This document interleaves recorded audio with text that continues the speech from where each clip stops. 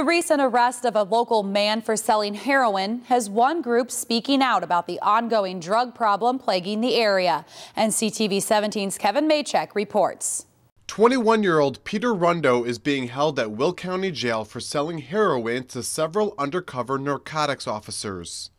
It's really a shame. First he was just struggling with addiction, and then to find out that he was also dealing. And this was a friend growing up, so it's just like, it hits me, it's another friend. It's just like, I really want to help this kid. Humphreys has been trying to help others struggling with addiction as a founder of Open Hearts, Open Eyes, a forum on Facebook of which Rundo was reported to also be a founder. But Caroline Kacena, whose own son died of an overdose last year, says that's not the case. Peter was a very good friend, a very close friend of my son John's, but he was not a founding member, but he did participate in our group.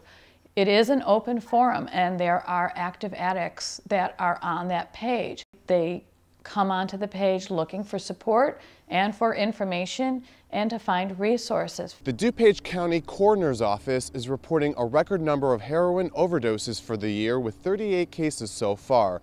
That's equal to all of last year. It is user-friendly, it is cheap, it is easy to get, and I believe it is being marketed not as heroin. Marissa Bott, also of the Open Hearts, Open Eyes group, says drug addicts often go unnoticed and don't fit a particular stereotype.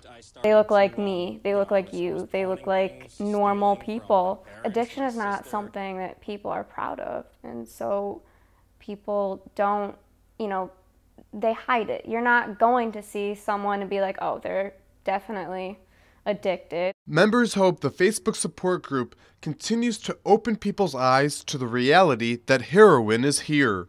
Before that, nobody even wanted to admit that heroin was in our community, but now at least we have shows like this. We have information out there. That's really good for families who are still struggling with this. Caroline's also licensed to legally distribute and train others on how to administer the overdose reversal drug naloxone, a lifesaver she says should be in every addict's home. I'm Kevin Maychek for Naperville News 17. Naloxone has no apparent adverse effects, and DuPage County police officers are expected to soon carry the drug in their squad cars.